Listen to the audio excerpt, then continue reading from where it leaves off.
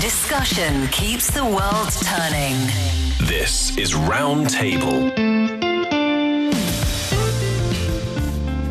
Hello everybody, welcome to Roundtable, coming to you live from Beijing. I'm Heyang. Good to have you for this ride on today's show. Have you noticed how live concerts continue to be the hottest ticket in town this year? Whether it's fresh faces or veteran stars, the live performance market in China is on fire. Fans are traveling across cities to catch these shows. What's fueling the surge in concert popularity, and how is it reshaping our culture and tourism landscape? And from unforgettable experiences to mesmerizing tunes, we're sharing the happiness that lit up our week. Essentially, what's made us happy in Roundtable's Happy Place. For today's program, I'm joined by Yushun and Steve Hatherly in the studio. First on today's show, have you ever been caught in the whirlwind of trying to snag tickets for your favorite artist's concert tour, only to find out that the tickets have been sold out instantly? The concert and performance market in China is booming. Traveling to a city for a performance is the new must-do in cultural tourism. According to the China Association of Performing Arts, in the first half of 2024 alone, there were over 251,000 commercial performances nationwide, and a 30% increase from last year. Well, I thought the market was super hot last year already, and now it's just adding oil to that fire. Musical fire? I suppose so. So let's go to Yushun first. Give us an overview of China's concert and live performance market right now. Absolutely. So we can see from the stats, the market is still growing. According to data from the China Association of Performing Arts, box office revenue reached 19 billion yuan. That's about 2.6 billion US dollars. A year-on-year increase of 13% with an audience of 79 million, which is 27% increase compared to last year. And among these, the large-scale performance, which means the performances with more than 2,000 audience, this market showed a continuous upward trend in the first half of 2024, with concert and music festival box office revenue increasing by 134% year-on-year, and audience numbers increasing by 63% year-on-year. The math seems to add up, right? Because there are more concerts now. 251,000 commercial performances nationwide. That feels like a concert every 5 minutes or something like that. Yeah. The concerts are getting bigger as well. You talked about the fact that the large-scale performances were growing. So yeah, again, this math seems to add up. More concerts, more people, bigger audiences, larger ticket revenue at the box office. Yes, and Steve, have you seen this sort of internationally, or do you see this in your friend circles, or are people chatting about this, going to concerts, seeing live performances these days? We all know Taylor Swift, right? Oh, yes. Yeah, the Taylor Swift effect on the economy. Yeah. There was a story earlier this year from the United States that talked about coming out of COVID in America. People were spending vacation money on a Taylor Swift concert. Now, that doesn't mean that the tickets were more expensive than any other location around the world. But what that means is airplane tickets, hotels, food, merchandise, all the money that they would have spent, these families or these individuals would have spent on their vacations, they were using it to go to a Taylor Swift concert and experience it to its fullest. Right, and with Tay-Tay, she's a global, probably the biggest global pop star at the moment. She's got this power to attract people to different countries.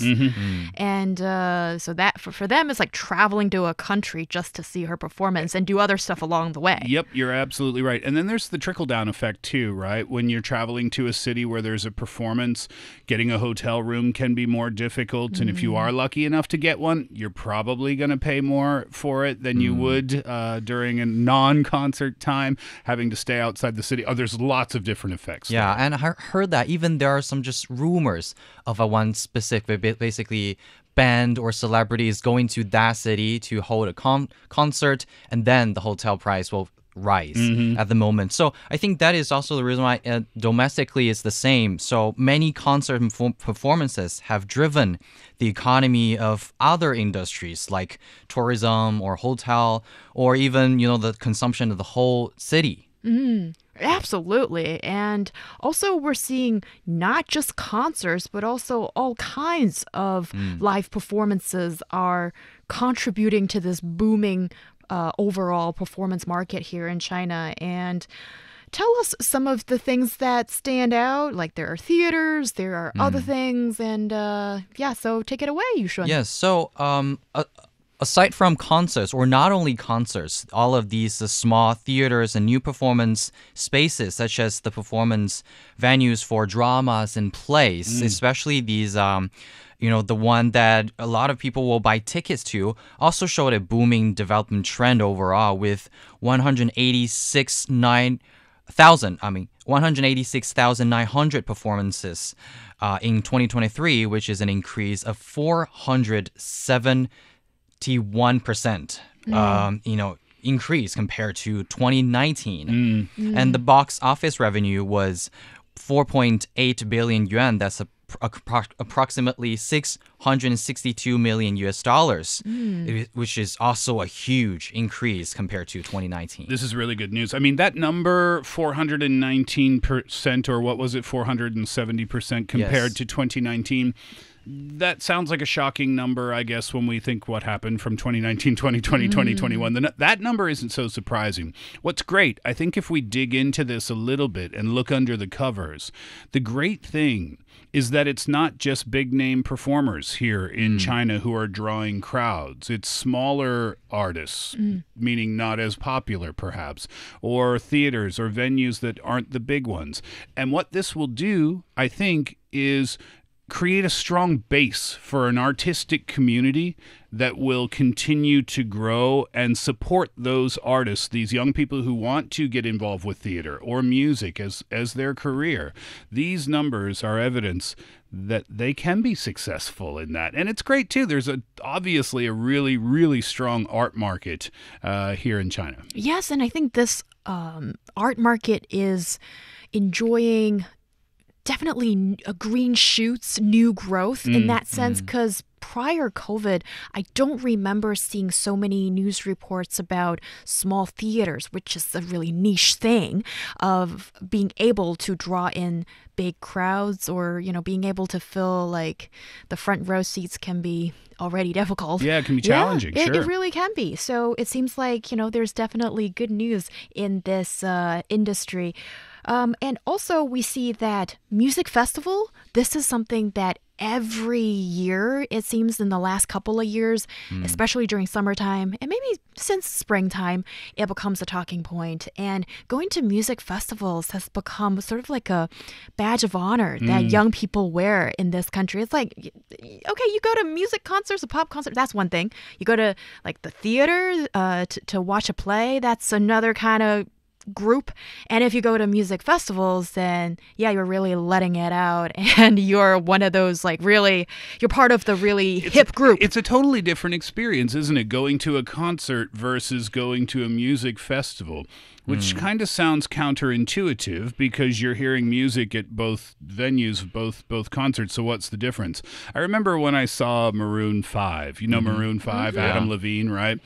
And ask when was this? Oh, this would have been maybe a few years ago in Seoul. Okay. And I remember thinking this at the end of the concert. Now, this is not saying anything bad about Maroon 5. They make really catchy, wonderful pop songs. But I remember thinking at the end of the concert, that was a little bit too much Maroon 5 music. Do you know what I mean? It was like Maroon 5 song after, Maroon 5 song after. So that's a concert. I think that's only because you're not that into Maroon 5, or you just can't get enough of it. Wrong. What? Adam Levine was on stage doing all his Adam Levine things, like taking his shirt off and whatever. The crowd was going crazy.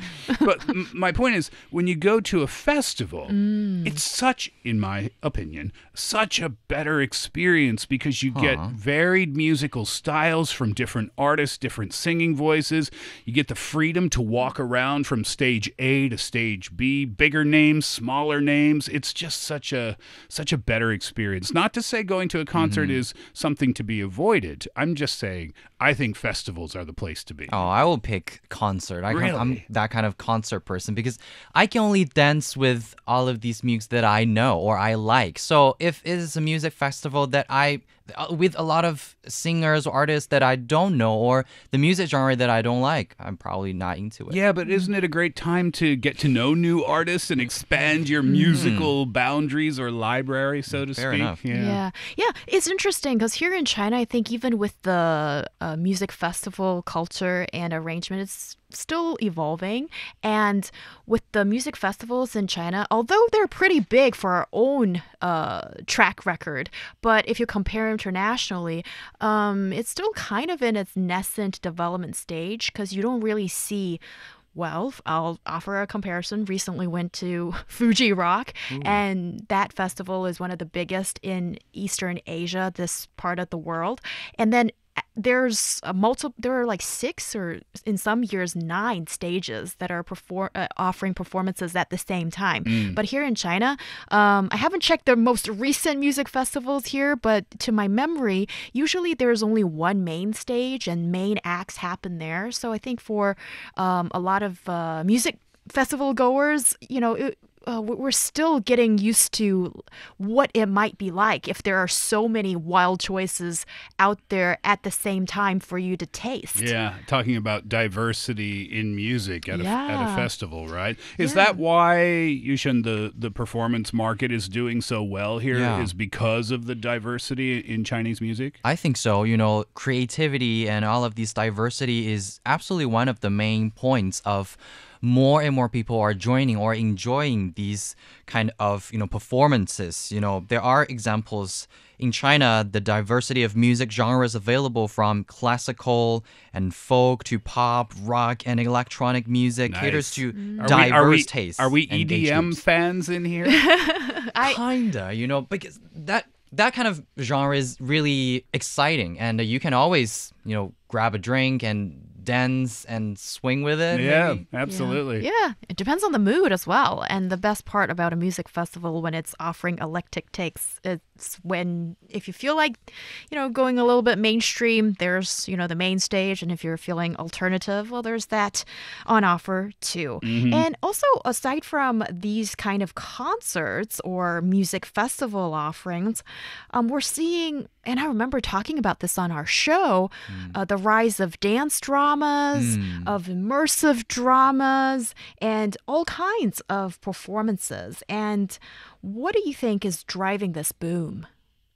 I think more and more people are into these kind of immersive experience or I would say the form of these performances are attracting more people because the way that that they are presenting these kind of, no matter it's Chinese culture or these kind of cultural heritage, it is offering a new way for people to get into that environment. And you can actually experience, no matter with all of these 360 dome theaters or 4D and 5D movie projects. Yeah, wow. You can always get into it and you can be part of the story.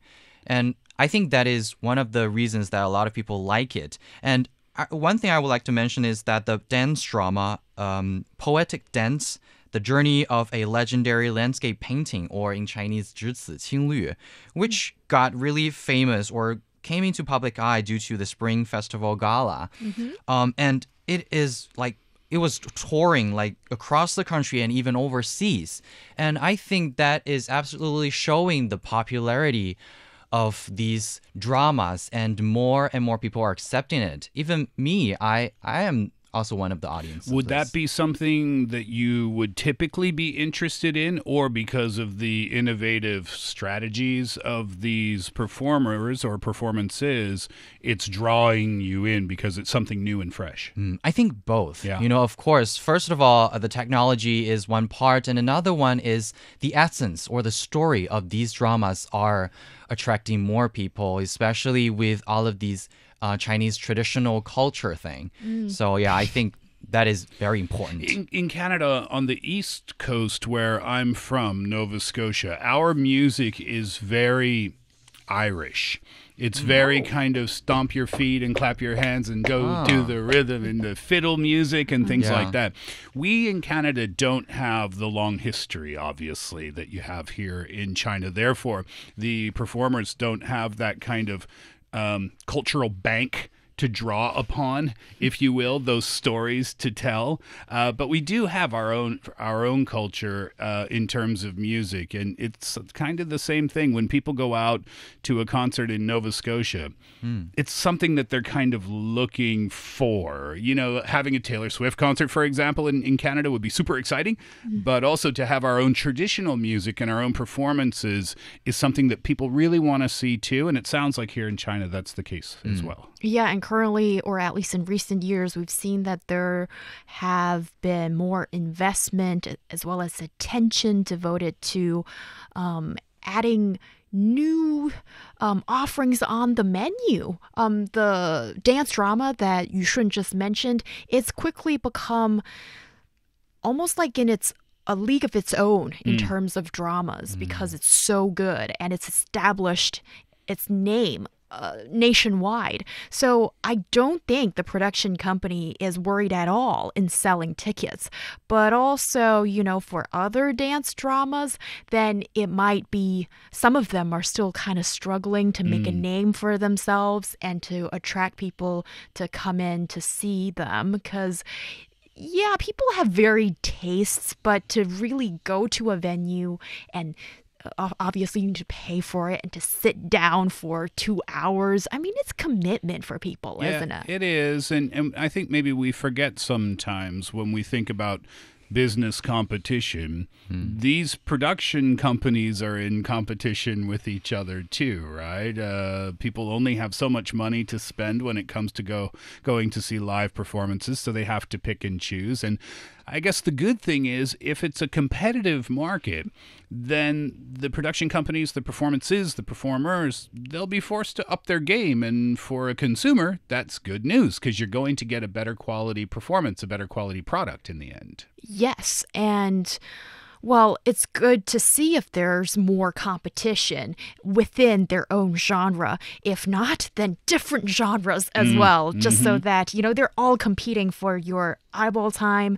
That's part of the marketing and to get you into the venue and to enjoy the performances. And another thing, I suppose, why these days going to live performances have become a thing is that maybe after our experiences in the last few years, we kind of realize this or have this newfound appreciation of a live performance, of being seated next to people when you get the oohs and ahs in the room with other people. And to some extent, I would say that for live concerts, it's kind of like modern religion.